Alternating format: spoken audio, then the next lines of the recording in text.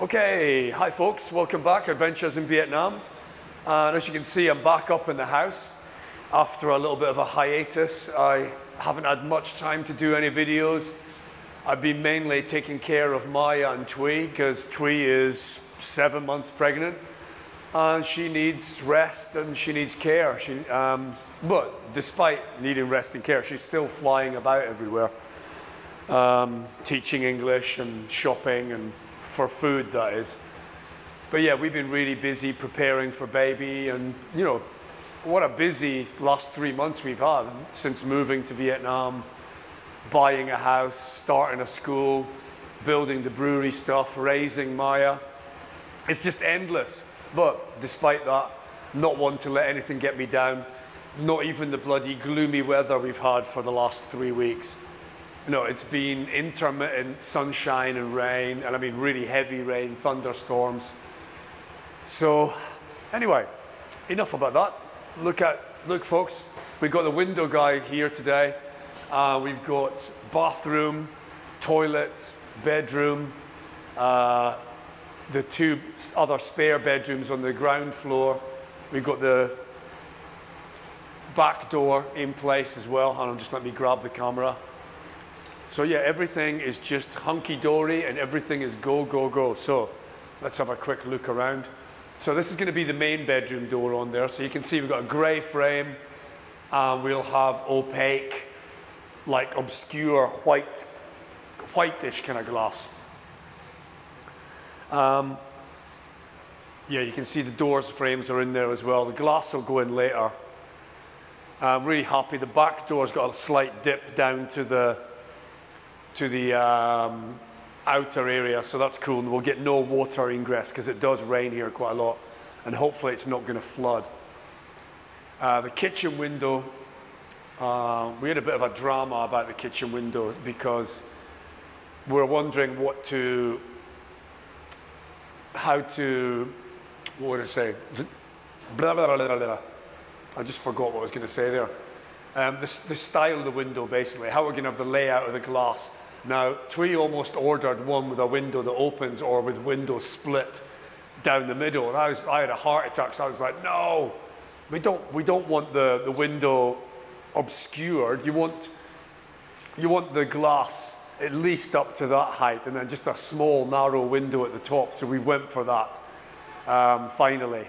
So after some debate, everyone understood what I was talking about, like having a 10 or 15 centimeter window at the top for ventilation, and then just having a completely clear view out into the garden and just seeing the contrast of the white against the green tree, against the green shrubs and plants that we're going to have in the garden.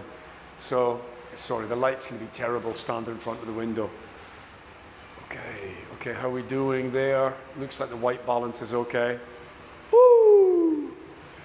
Okay. So, where are we at? Okay, so still a bit of a building site up at the house. Outside we've got bricks, sand, cement at the main entrance. You can just see behind me. And there's still a lot of stuff, construction. There's some scaffolding and stuff out the back. Scaffolding boards, because I imagine we're going to have some painting and stuff touching up to do. And some electrics to go in, because we've decided to get rid of the second water tank on the upper floor. So on one of our subscribers' advice, we decided to get rid of the water tank on the second floor, and we're going for a pump. Now the pump, we haven't completely decided yet because, you know, 220 volts and water mixed together kind of worries me a little bit. And a lot of the water pipes here are plastic, which means they're going to be non-conductive. So if there is a leak, it's only going to follow the water. So I have to rectify that somehow by either putting a section of stainless steel flexible pipe in line or some copper pipe in line. Make sure that the pump is completely earthed to a solid earth, like, for example, the steel frame, which is, you can just see out the back there, the steel frame of the water tower. So, sorry, I'm just getting out of camera view there. Yes, if I just go outside and have a look, it's going to go really white now. I wonder how it's going to balance up to that. Okay, so you can see the steel frame behind me for the water tank. Now, it's concreted and bolted to the earth with a steel frame underneath, so I'm hoping that that's going to be enough of a object to earth the pipes to. But as you can see out the back here, the pipes are plastic. Now the valves are on the hot are brass, so I could potentially clamp something onto that. Okay, so yeah, we're going for, it looks like a pump. Now we haven't decided whether we're going to stick to a 220 volt pump or we'll install a 24 volt pump with lower water pressure but safety in mind. The other way is we do the straight 20 mil or 3/4 inch 220 volt pump with lots of pressure, and that gives all the cold water in the house like a nice flow, especially in the kitchen and in the bathroom if you want to hose the bathroom down or have a cold shower.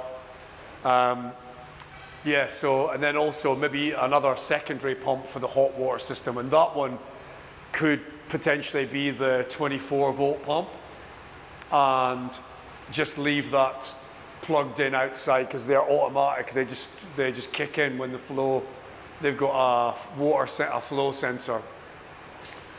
So there's a few things that have come to mind, but the price difference between the 24 volt pump and the 220 volt pump, there's not that much, to be honest. It's about $1 million dong, which is about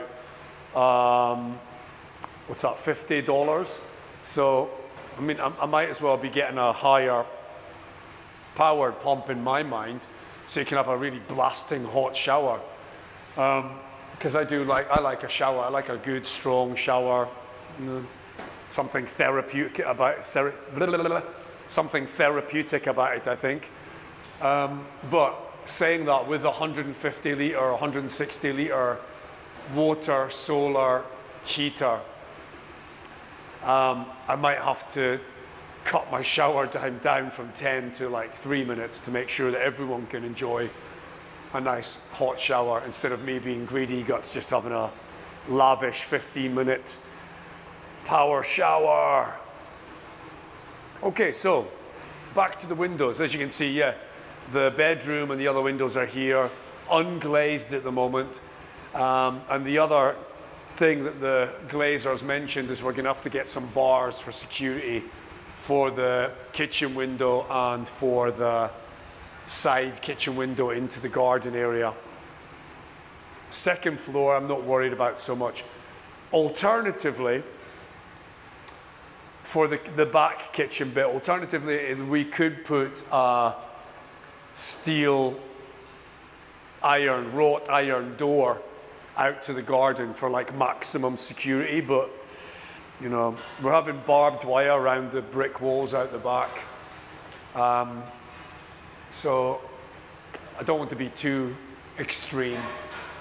I don't want to mess up with the view, to be honest. I mean, having bars on there, I mean, that's going to be super ugly. Well, I'm going to have to get our thinking caps on about that, what to do. Of course, Twee and Maya and baby's security are paramount, but yeah, what to do? Okay, so that's me signing out, folks. All the best. Everyone take care back home in the UK. Lots of weird stuff going on. The price hikes, the petrol prices, energy prices back home. I just can't imagine how some people can handle it. So all you folks out there, take care. Peace. Ciao.